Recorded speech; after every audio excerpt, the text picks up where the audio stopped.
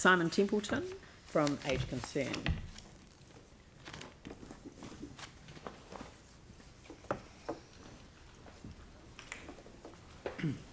Kia ora koutou katoa.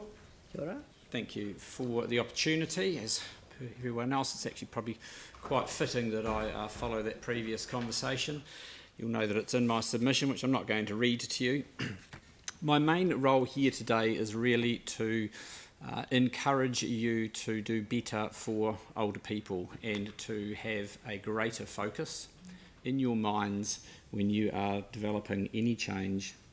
I see in the long-term plan the acknowledgement at the front end that we have an ageing population, but the devil will be in the detail. And similar to the previous person, you know, we're not here to say specifically how to meet the needs of, but my role is to make sure you address and take into account the needs of older people. We all know we have an ageing population.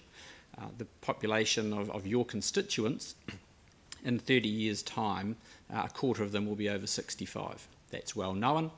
What might be less known, and I think more relevant, is the population of over 80s is growing by 283%. The population of the 95 plus is growing by 700% in our communities in the next 30 years.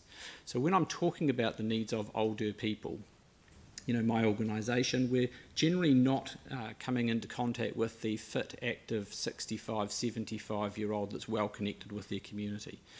It is the older people that struggle, the old generally, who are being locked out of their own communities. And I know this council can't do much about the stopping of cheques and the closing of community banks and things, but it really highlights the fact that we are putting barriers up for what are going to be your biggest growth in community. So I would love to see at every decision you make around this table for whatever it is, because you know, older people are just people, they are parts of the community just like everyone else, but some of them have specific needs.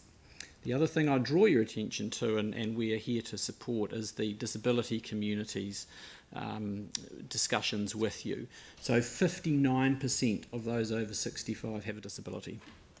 So essentially a disability is an inevitability if you're going to get to that age, which most of you statistically will.